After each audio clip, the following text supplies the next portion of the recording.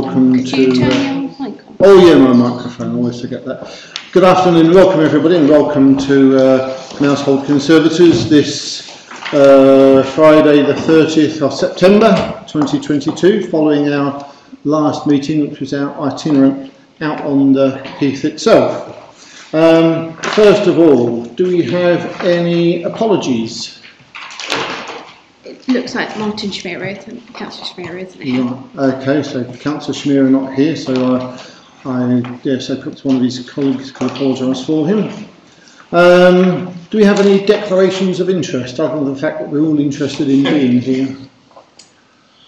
No declarations of interest? Sorry? Can I just say, I was lobbied by a lady via email about antisocial behaviour, and I guess everybody else was. I think most people have been. That's, although I declare an interest, what is not on the agenda at all. Well, we're all interested in antisocial behaviour, so I don't think that's an interest that you need to declare. But it's the only opportunity, perhaps, I had to bring it up. Yeah, no worries. I dare say it will receive a mention at some stage in proceedings. Councillor Galvin. Thank you. Yeah, I did get that too, and it's going to be on the agenda under ASB in the report. Yeah. Thank you. So we can raise her points then. Thank you. Right, no worries. Do we have any public questions or petitions? No, none. None. Councillor Peake, your hand was up, sorry. It's not a declaration of interest. I missed the site tour at Mousehold Heath. A bit later on, we'll find out what actually happened, so I'm in the know. That's right. Will be giving us a rundown on the site visit, so not a problem. Yep. Minutes. Do we agree that the minutes from 17th of June are a clear and accurate account for those who were here? Agreed. Agreed? Great, lovely, thanks very much. We now come on to management subgroup meeting dates. Do you want to deal with that at the end, Leonie, rather than now? Or? It says in the terms of reference that the dates are agreed by the committee. The two dates there are between each of the next meetings, and it's up to the committee to agree those suggested dates or look at other dates. Right, well, I'm happy with those dates. Anyone else? Anyone have any problems or objections to them? No? Right, and okay. Just to confirm that as Claire Cohen has stepped down as a representative from Mousehold Heath Defenders, it'll be Marion Maxwell as that representative who'll be on the subgroup. Yeah, we're very sorry to see Marion here, but no, it's good to see Marion back in the saddle, so to speak. Yeah, no worries. Thanks very much. I've got to get out of jail one day, so it's all right. Yeah. So we now move on to item. Oh, actually, Will, when do you want to give a rundown on the itinerant now before we go on to item 6? Yes. Yeah, okay, I think that'd be a good idea.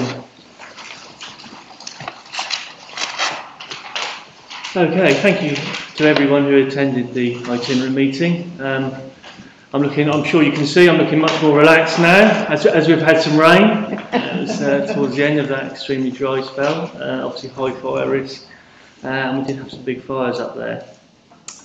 Yes, we walked along Gilman Road and we discussed the litter bins, and I was pleased to say that a number of cast iron bins had been installed. This is something that we'd been pushing for a number of years, and since the meeting a further 2 cast iron bins have been installed.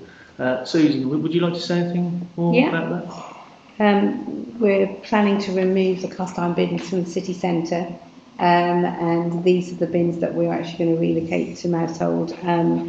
The plan is to eventually have all cast iron bins on Mousehold. So in the next 2 to 3 months, there should be that should occur, and obviously as and when they are removed, they'll be replaced. So that means that we can remove all the plastic bins. Oh, that would be great. Yeah. Yeah. So that's a real positive. And also, I mean, they're bins that we sort of invested in, a few years ago, and I think they were quite expensive. So it's really good to reuse them in such a positive way. And yeah. And just something I've been asked to pass on from the defenders that I'm really, really grateful for them. Oh, that's really good. And many as you've got, they'll have. Well, we've got more, yeah. Yeah, they're just too heavy for the people to take them up, so that's been a really good move. Oh, that's brilliant. I think we've definitely got more than we need, and I think the idea is the remaining ones will go on the riverside, where we've had problems where bins have been thrown to the river. So, you know, we'll get the most out of them in the most positive way, which is really good. Oh, great. No worries. Yeah. Then we moved on to the desert wildflower area, and we discussed the impact of the recent dry weather and also of trampling during lockdown. It was so well used that the grass was trampled and it still hasn't recovered, especially with the dry summer. The members agreed that we help conserve and maintain the wildflower meadow by spreading wildflower seeds, and that occurred on Monday and Tuesday. It's a good time to do it in the autumn, give the seeds a chilling off period before the spring, and a wildflower mix, an acid sandy soil mix, was spread by over 30 cubs from the 8th Norwich group, which are based down next to the Norwich School associated. But they're based in the hut next to the Red Lion, there at Bishop's Bridge. So they came up. We did some prep with volunteers before we sort of tilled the area that we agreed to seed, and they absolutely loved it. Sort of chucking the seeds around, and I said that we wouldn't have access to a roller, because on the information sheet on the seeds it said that we needed to roll the seeds to get good contact with the ground. But I said it didn't matter because we got lots of small feet. But they took it a step further and started rolling around on the grass. So I don't know what their parents thought of that, but that was really nice that they were engaged, and we've had a nice email back. We've had a really lovely positive email thanking Will for his time, which was really, really nice from the group. Oh, that's excellent. Yeah. Yeah. We moved on to the Gilman Road open space, where we continued, where volunteers, community volunteers, have been continuing to use battery brush cutter and scythes to cut the playing field, and we'll be bringing to the next Conservators meeting, it will be discussed at the subgroup, but also a report will come to the next Conservators meeting regarding the discussion we had around a contract change where local members of the community under the Warden's guidance manage the wildflower area using scythes and rakes rather than a tractor-mounted mower. And just for clarification for those who weren't on the itinerant, by scythes you mean the old-fashioned sort, don't you? That's right. Yes, Councillor Sands. They're sort of back in now. It's funny how things go full circle, and I'm planning to organise a volunteer scythe day on the Heath. So if anyone's interested in learning how to scythe, then. But that's the most sensitive way to cut the hay meadow, obviously with frogs, etc. So we'll be looking into developing that more. We've also got the battery brush cutters as well. So that's currently being undertaken. We then moved on to one of the HLS areas, the Heathland areas. And we discussed the continued implementation of the Mousehold Stewardship Agreement, which is due to finish in October 2023, but it's looking likely that it's going to be extended due to the elms situation at the moment. Obviously, there's it's being put on hold nationally, so we're fully expecting for that to be extended. But of course, we'll keep you all up to date. Continuing to cut leggy gorse, create bare ground, both which reduce fire risk and also halo mature landscape trees. We called in at the Vinegar Pond and we discussed the fish issue, and fortunately we didn't see any more goldfish in there. But the contractor, I spoke to Nigel, and the contractor who removed the fish, close links with the Norwich Pond project and also the Environment Agency, and he suggested that the removal happens on an annual basis, but I'll contact Norfolk Wildlife Trust and the Norfolk Ponds project and give feedback at the next subgroup meeting on that. And then we had a discussion about the fire situation and Heath management, and one suggestion was to install fire beaters on the Heath, such as places like Thetford Forest, and I'm going to be meeting the fire service in the next few weeks, and then again we'll discuss that at the next subgroup meeting. Is it worth yourselves as wardens to have knapsack sprays on your vehicles?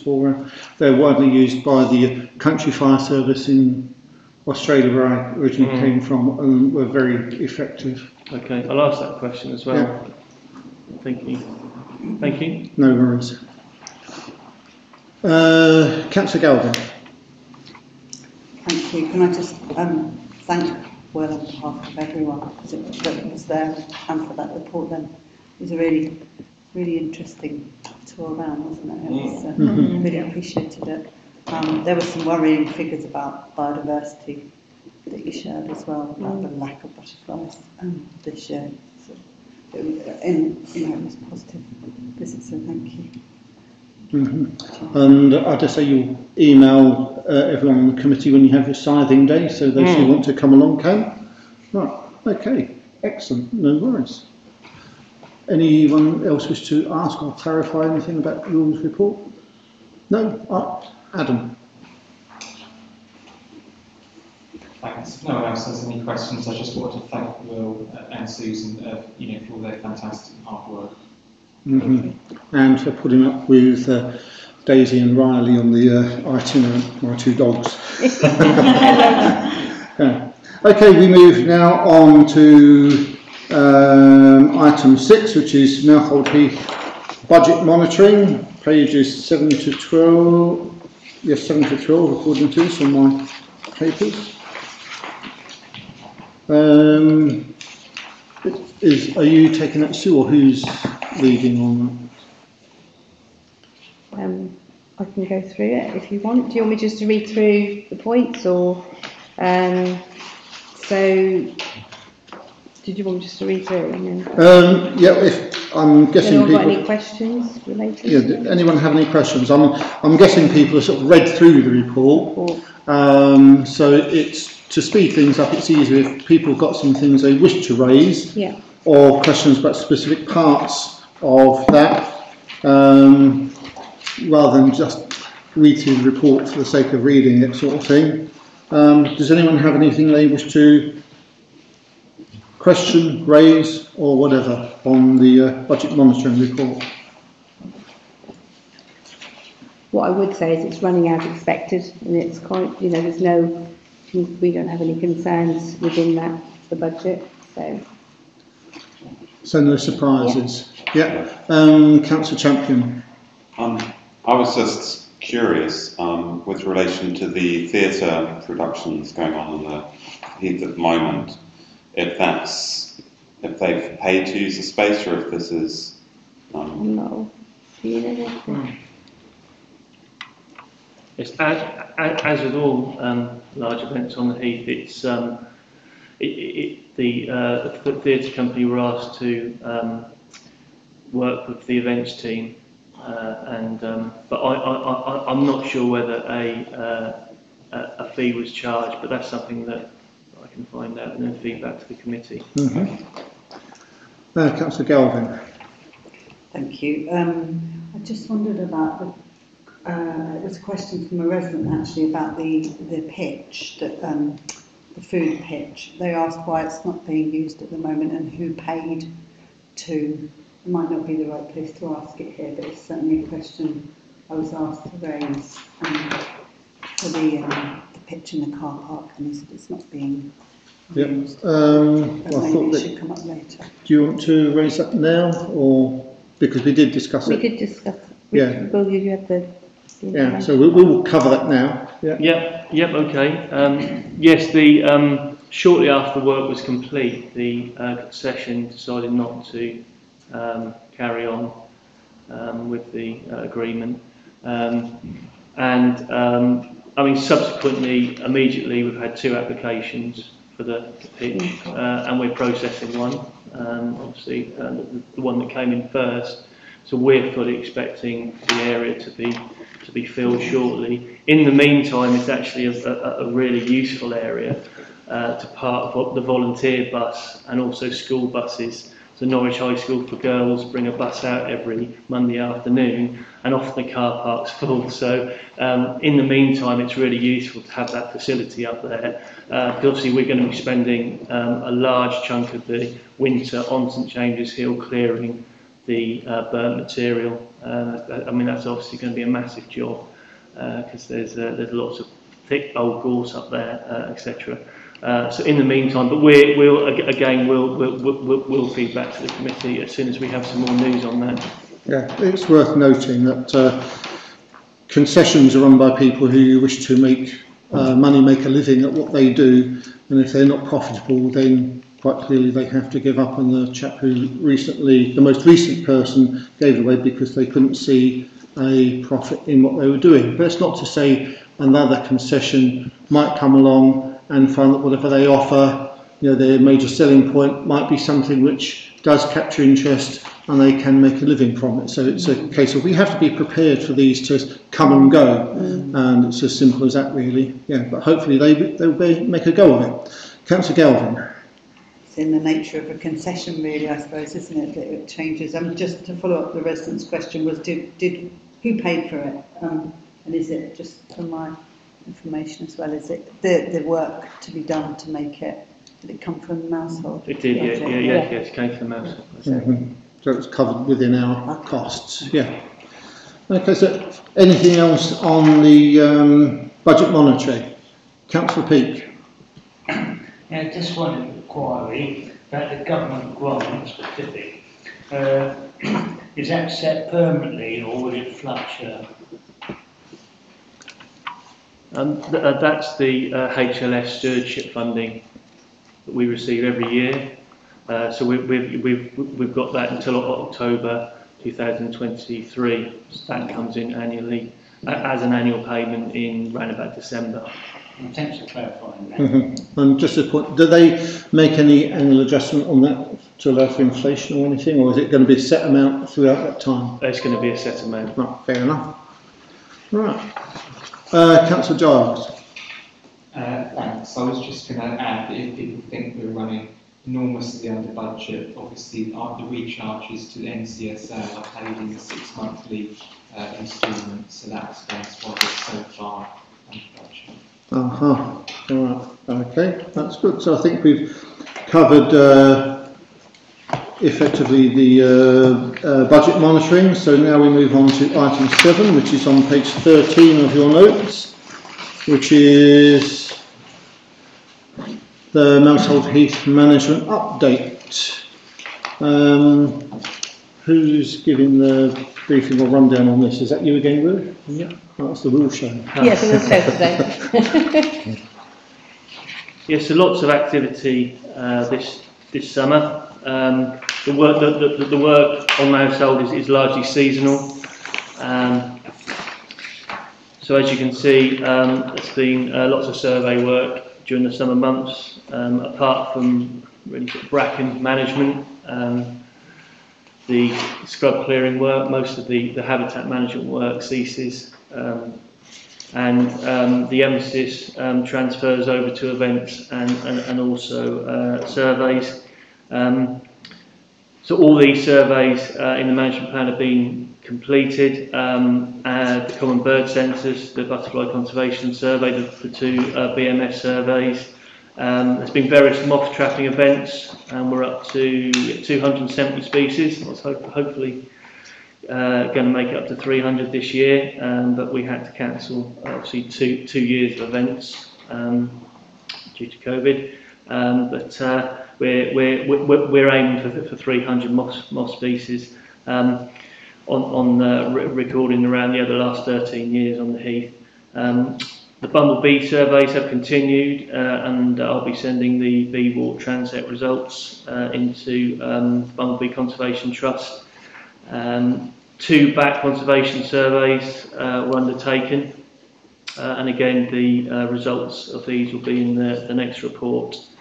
I mean, just on that note, on the face of it, we haven't analysed the data, but it looks like sort of bat numbers were down this year in relation to the lack of insects, because the surveys took place in July, and certainly due to the extreme dry weather, bearing in mind that Mousehold is on sand and gravel, free draining sand and gravel. It was, as you saw, extremely dry, and this certainly affected invertebrate populations. But again, we'll have more figures.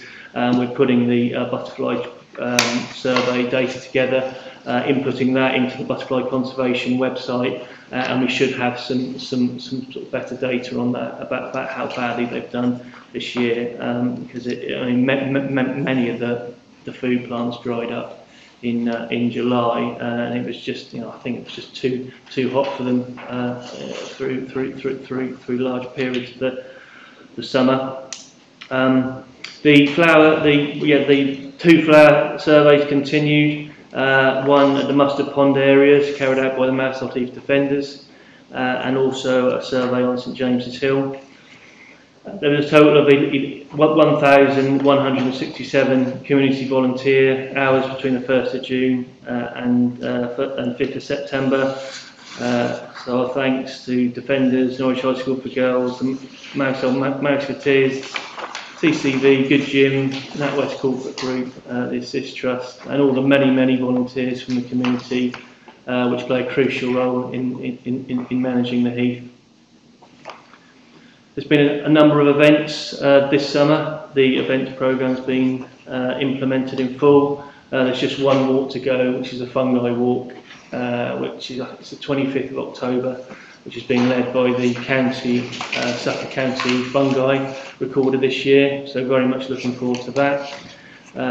Like I said, there's been a number of moth evenings, workshops, and also a management and biodiversity walk, showing people the management that Conservators are undertaking on the site. And I think many of the other subjects have been covered by the itinerant report, so i.e. the Vinegar Pond and fires, etc. And that's it. Just, I'll ask the questions in a moment. I'll jump in first if you don't mind. With the bats, obviously their numbers were down because the insects were down. Are the bats basically still around but just dispersed further looking for food? I mean, I know probably more of an opinion than scientific observation, but yeah. That's an interesting question. I'm not sure whether. I mean, I hope that these species have moved to potentially wetter areas, so the river valleys, Thorpe marshes, local reserves. People's gardens. People's gardens. Yeah. But certainly, I mean, even the buddleia dried up this year. And that's usually a species that can cope with a dry spell, growing on wasteland and things. It's. I mean, I'm sure in future months, organisations there will be information on the effects of the extreme heat and drought this summer. Mm-hmm. Okay, questions, Councillor Marion Maxwell. Yeah. Vinegar Pond, is it back to its original level, or is it still building up? It's filling up quickly, and hopefully in an hour or two we'll have some more rain and it will increase. And the other thing is that the waves and strays from Newcastle University, they put a display on the community centre, they're finished with us now, aren't they? But apparently they're up for some sort of prize, who might be mentioned. If they get it, that was it. Yeah. But it was a really, really great show. I think you said it, didn't you? It's absolutely fabulous. And I thought, really, we maybe could ask them if they want to put it on the in the museum, the Castle Museum, when it's finished, because the history of the I found out things that were so surprising that I didn't know. And I actually only came across it because I had to open them up because I key holder for the centre. Then I spent all day there. So, but it was really, really good. And thanks to Will and your colleague, because it really did help me an awful lot. That's brilliant. Councillor Galvin. Yeah, I'd echo that. I'm just asking, it was only on for a day and it was really quite an extensive exhibition.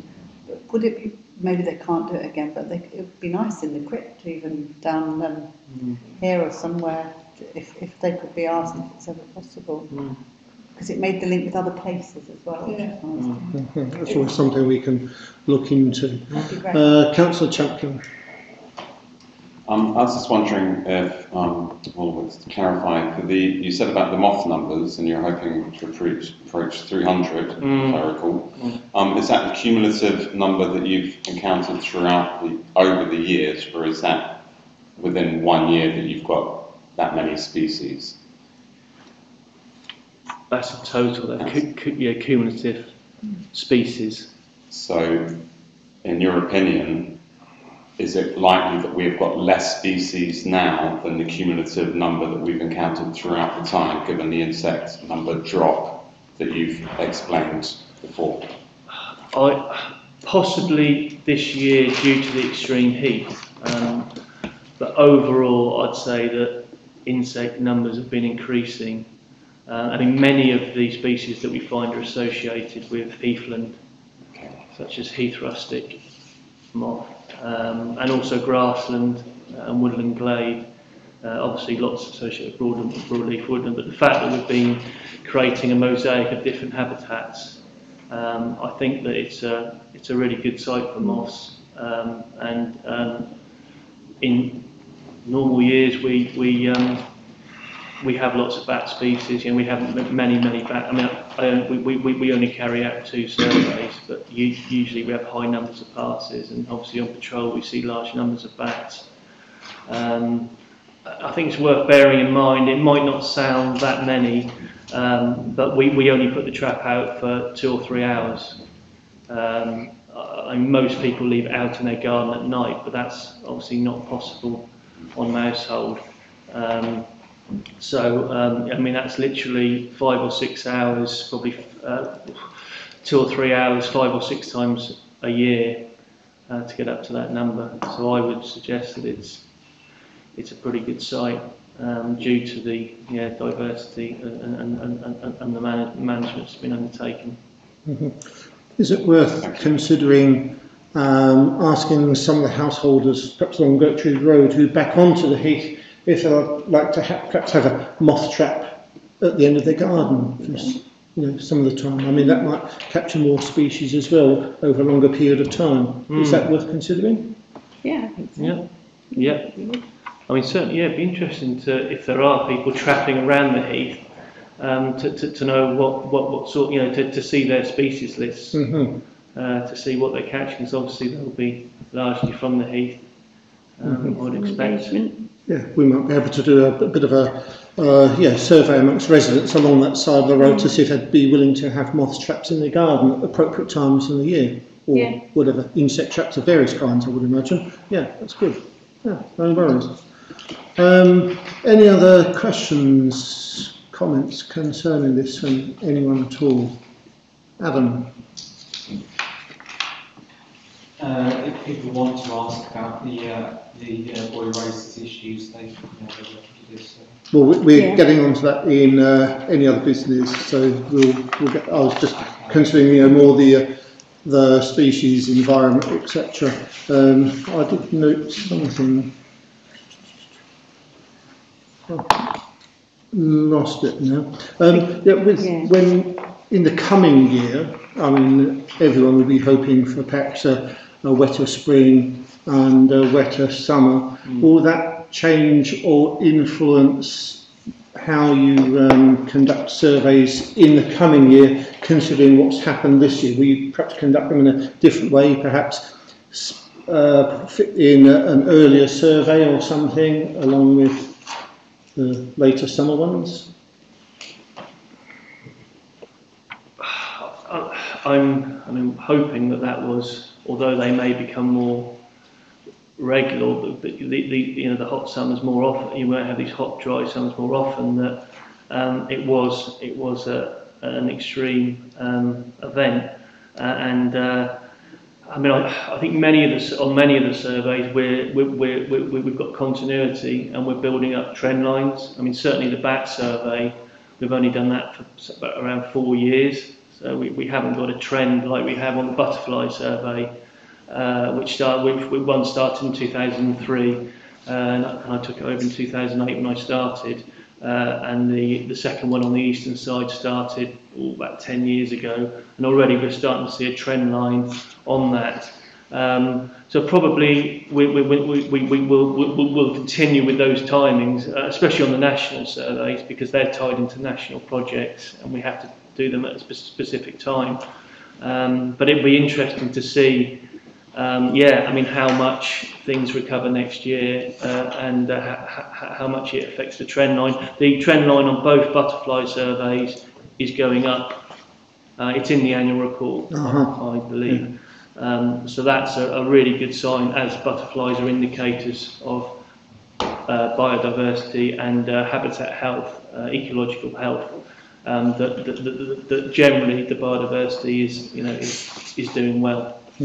And with the development of the heathland, do you expect any particular species perhaps have not been evident in previous years to start perhaps making an appearance? Yes, certainly. I mean, always looking out for new species, and as the areas slowly increase, then it's more, and the condition of the habitat improves, then we're looking to find more heathland acid-grassland species, many of which are scarce and rare, because obviously it's a rare habitat in the Greater Norwich area, and a scarce habitat in Norfolk. Just out of interest, I read recently in the Essex Serpent that people used to make a cordial out of gorse flowers, not suggesting everyone goes out and starts harvesting gorse flowers when they come back in the spring. That's just a point of interest. Okay, so now that was item 7, wasn't it? Oh yeah, item 7. We now move on to, is that the end of our agenda? Oh right, so we now move on to any other business. And I do know there are a number of things that people do want to raise on this particular concern in Britannia Road and the car park. Councillor Galvin, I'll let you kick off on that. Thank you. I think I probably speak for some of us here that have heard from residents that their evenings are being particularly made a real misery by lots of people in Britannia Road, and they couldn't come to the meeting today, although I did say they could come to listen, but they did have some questions they wanted me to raise, so I hope that's okay if I raise them, and I can also email them to officers. Not a problem. They're quite short, but there's a bit more detail on what they said.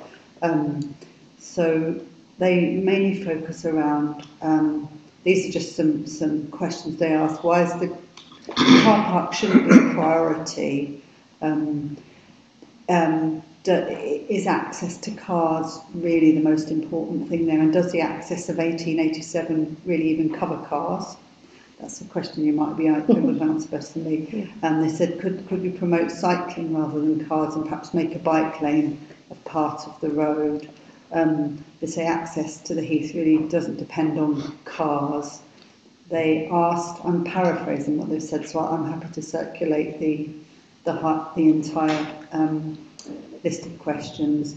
They asked if it was possible to apply for a PSPO for the area, to actually try and combat the vandalism, which they say is having an impact on species there as well. And they asked if it was possible to have a review of bylaws for the same reason, and they pointed to the environmental impact of a lot of litter. There's more detail in that in terms of the impact on people's lives in the evening.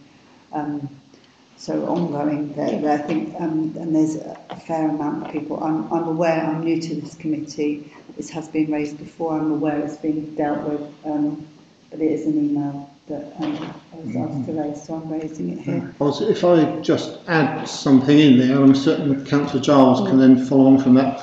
I had a phone call a couple of weeks ago from police local to the area who are keen on introducing a public service order for the car park up on Britannia Road.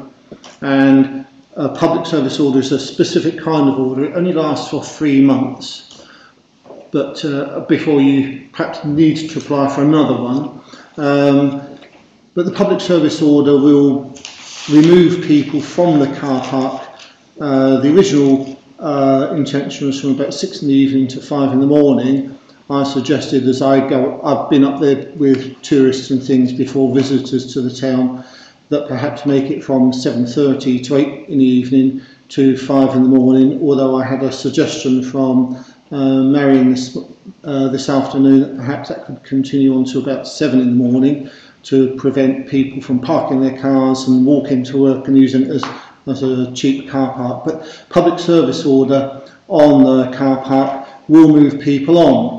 And the police have told me that they will patrol that and they will instruct people to leave the area if they are there. Now that's only short term, but that gives us some time to consider what can be done and achieved in the long term. We did have meetings at Pilling Park Community Centre, must be about a year ago if my memory serves me correctly.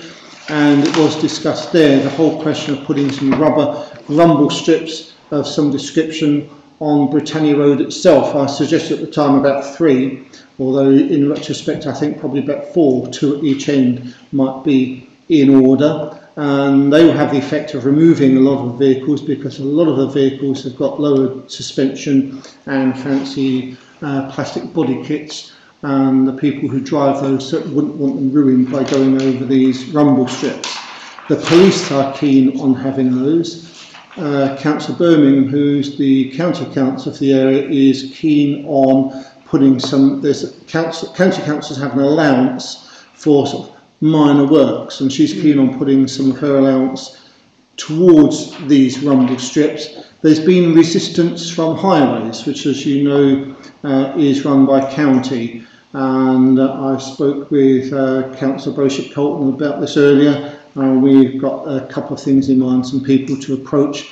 As I said, highways are resistant to this, but it's not to say it won't happen or can't happen. But certainly in the short term, a public service order for the car park can and will be put in place. I do believe the police are already applying for that. But Councillor Giles, can you add some more on this?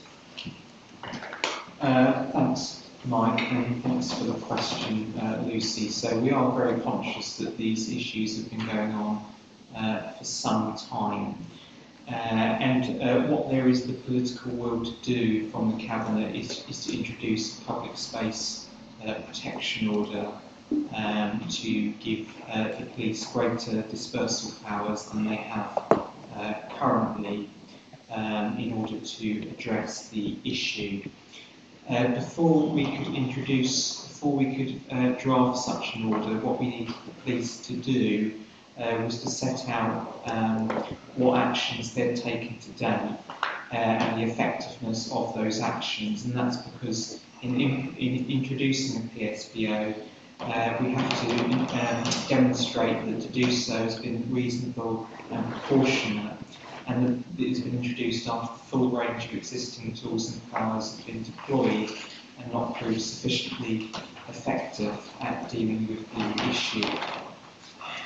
So what the police have come back to us with is they have tried by going up to the site when they receive reports from residents, to use their existing powers to issue fixed penalty notices for traffic offences and seizure of vehicles under Section 59 of the Police Reform Act.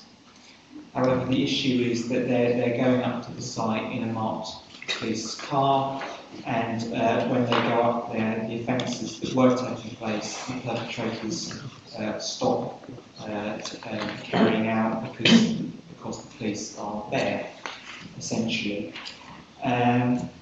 After the police came back, the police then contacted us to inform us that they were seeking a closure order from the car park as described by Mike between 6 PM and 5 AM. And that would be under the Antisocial Behaviour, Crime and Policing Act 2014.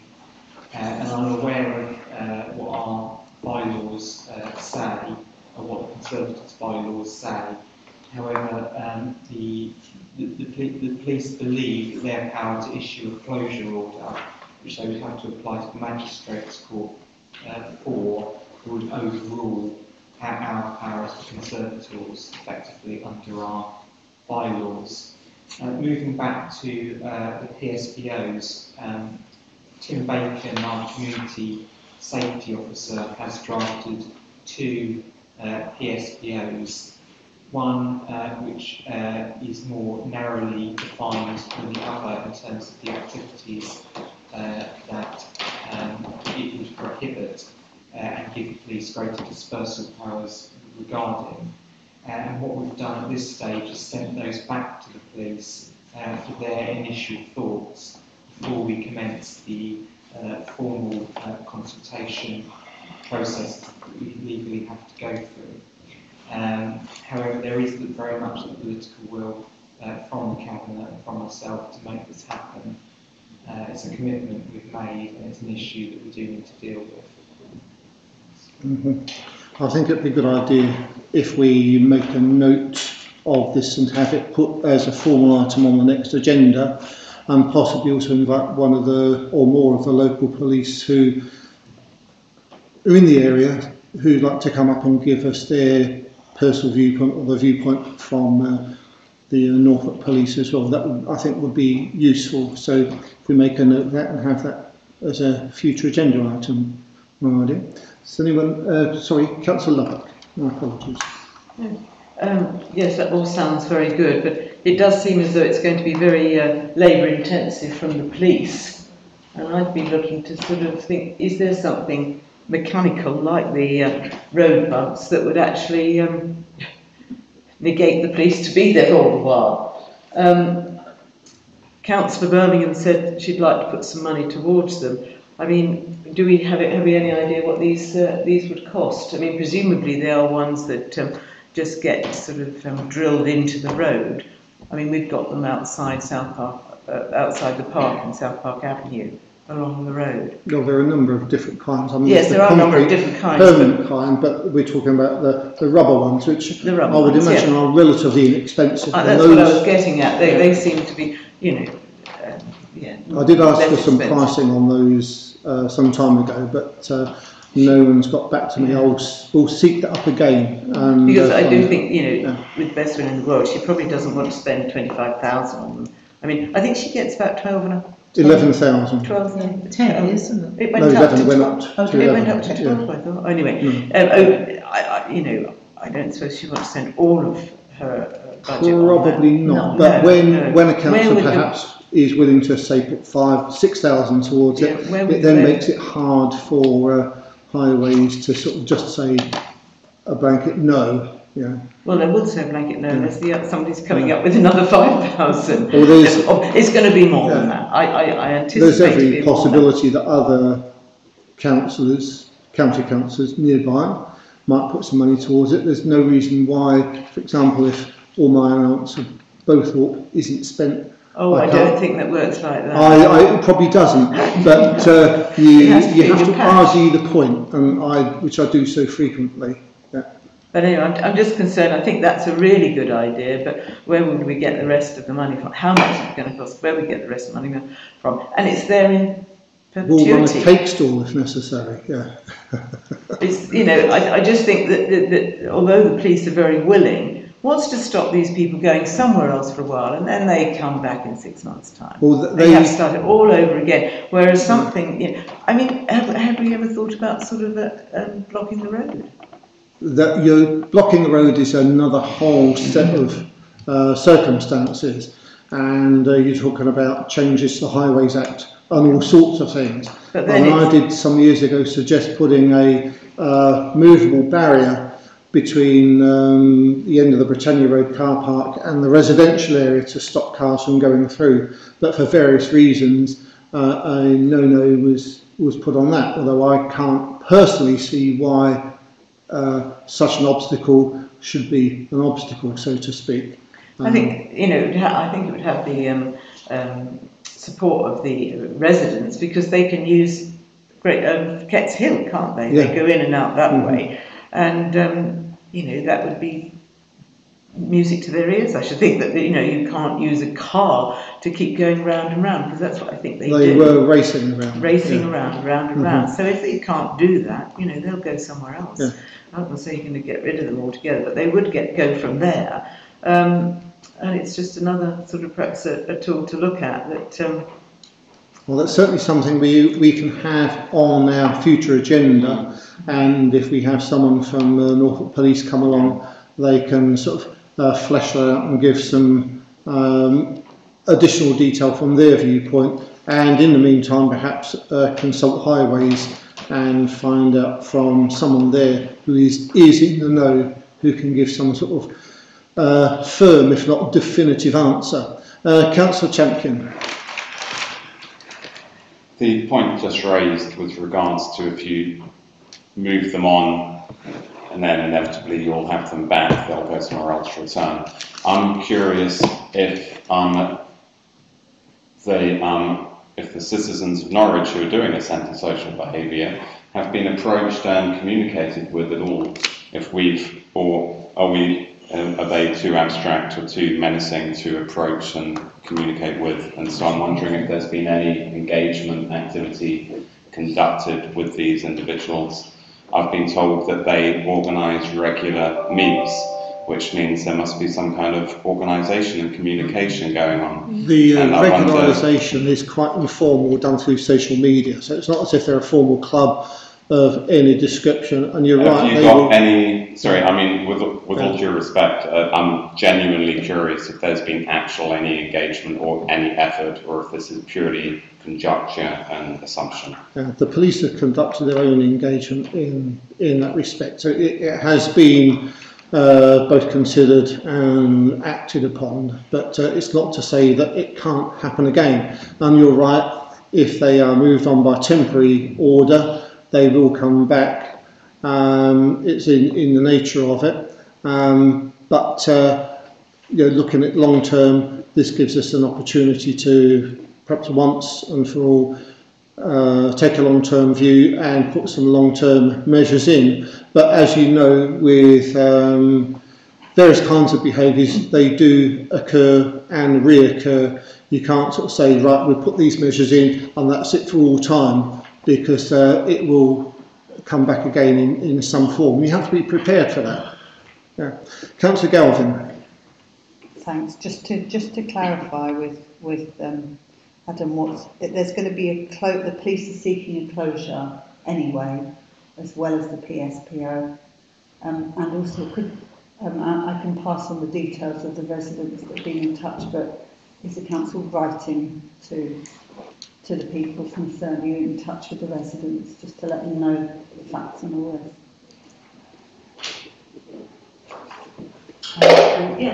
Just come back to you, Councillor Champion. There has been engagement. The residents themselves are in an informal group, Friends of Britannia Road. They've been subjected to quite a lot of hostility from the people in the car meets. I've been up there, and I was thinking, well, you know, along the same lines as you, perhaps they could be engaged with. but they are pretty menacing. There are a lot of them, and when they clock a resident who is, they know that the residents are trying to move them on and stop their activities, they're then subjected to punishments in the form of parking outside their houses, sounding their horns, revving their engines, backfiring their engines. And one resident who came to our surgery the other night said they've actually been chased by one of the car meet attendees, for want of a better word. So they're actually not just not being listened to, they're actually being subjected to hostility as well. That was the answer I was looking for. Thank you very much. Those sorts of instances are a direct 999 call. I've been up there over the years with tourists, and I've had people drive at me and had various altercations. I've not let people intimidate me. I tend to be a bit intimidating back myself, but still, that's another story. Marion? Just to put in perspective, I was doing this for 10 years, and there's no coherence to what they want. You can't get everybody to be on the same hymn sheet, which makes it difficult. So we've tried all sorts of different things over the 10 years. We've had gone and talked to them, asked them to come and meet with us. But what I will say is it's really, really got so much worse in the last 18 months than it ever was before, because we could deal with it.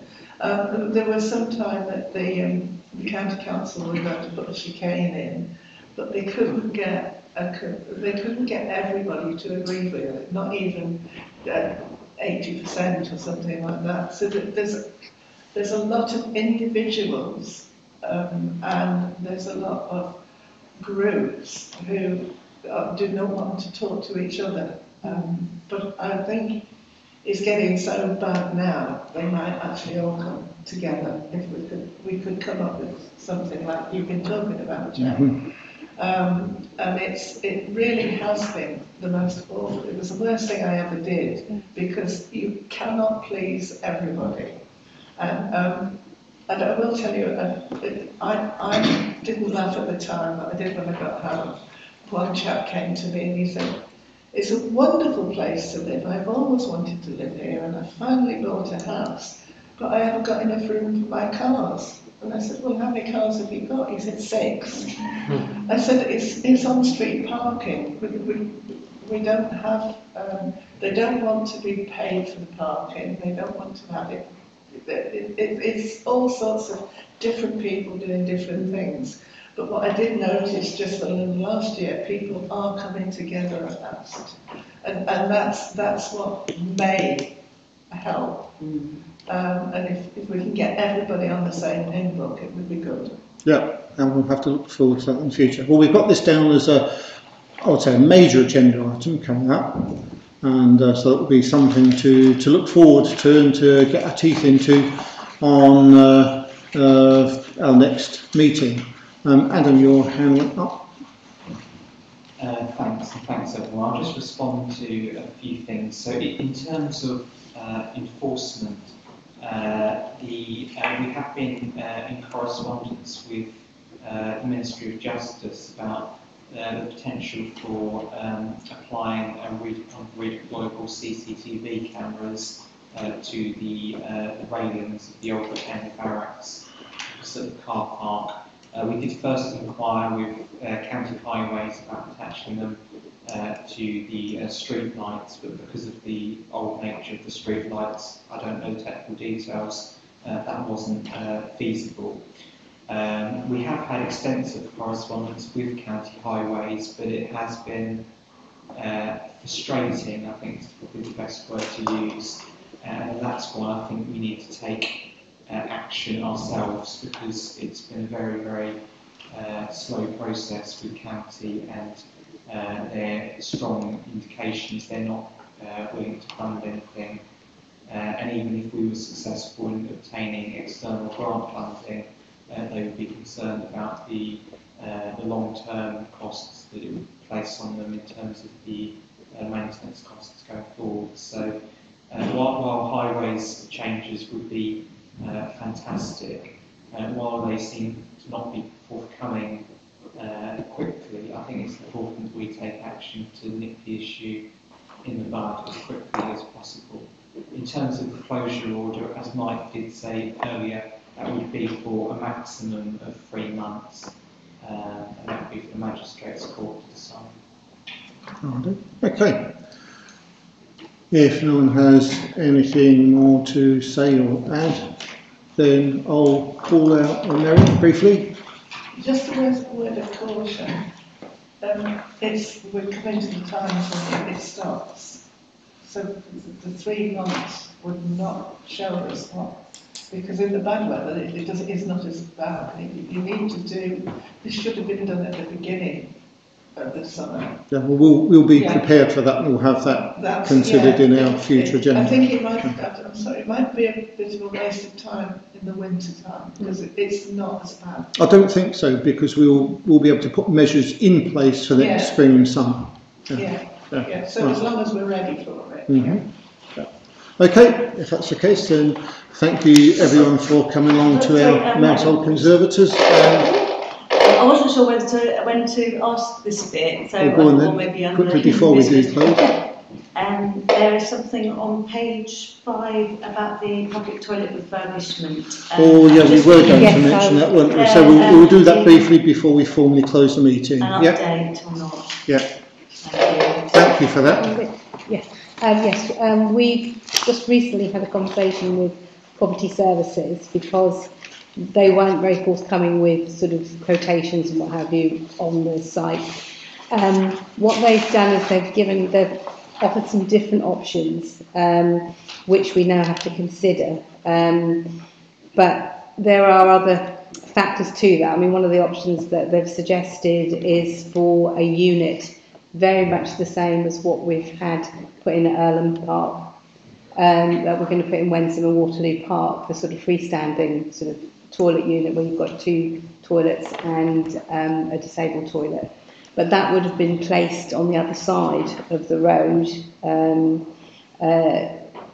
with that you've then got the implication of that there's a lot of groups that are on the exact side, and then they'd have to cross the road and there isn't a crossing. So if we were going to take that option, you'd have to look at obviously the cost of a crossing. So there's things that we've got to look at, but to fully refurbish the toilet blocks as they are is going to be a considerable amount because they're in such disrepair. But we may have to go down that route, but we've got to look at, we're currently in the process of trying to get some actual sort of monetary sort of information so we can make that decision, because I think they're not listed, the toilets, and if it goes into the thousands and thousands, which it may do because they are completely rotten, we may then have to think as to whether that's the other option. There's no electricity to the toilets, which means we'd have to tap into ZAC supply. That comes with its own there's issues related to that. Is there going to be enough? How are we going to do it? ZACs don't really want to be associated with the toilets because they're in such disrepair, but they are where they're positioned. So there is a bit more work that we need to do, and obviously I don't think we can make any sort of decisions until we get some kind of monetary sort of valuation. And Will and I, have to say, we spoke to MPS this morning, and it's a work in progress. So hopefully by the time we meet again, we'll have a lot more information to make those decisions, because I don't know how much it's going to cost to put a crossing in if we go down that route, and I think we would need a crossing if we were to take the option, because what you were saying about the number of schools that aren't really prepared to sort of take children across a road without anything in place. So as I said, we'll obviously give you an update when we get some more information. Mm-hmm. You did mention I don't know why it's making me sorry about that. Thank you so much for that. And I don't know anything about toilet refurbishment or building new toilets, but I'm hoping that if it does result in the toilet facilities across the road, that the 2 toilets and a disabled could also maybe have the changing places facility integrated into that, because it would be starting from scratch, if you like, rather than trying to sort of work something out with the toilets that I've seen. Yeah. I've seen them. And Will kindly showed us around Mousehold when I was with Councillor Giles, and I've seen them. I can see what a challenge they would be to refurbish. Thank you. You did have a short-term plan as well, we do. didn't you? Yeah, we have a short-term plan. I mean, if the one thing I would say about to say about having the unit, we can bolt that on to the work that we're doing with Wensum Park and Southampton Park, because we've already got the sort of the contractors and processes in place.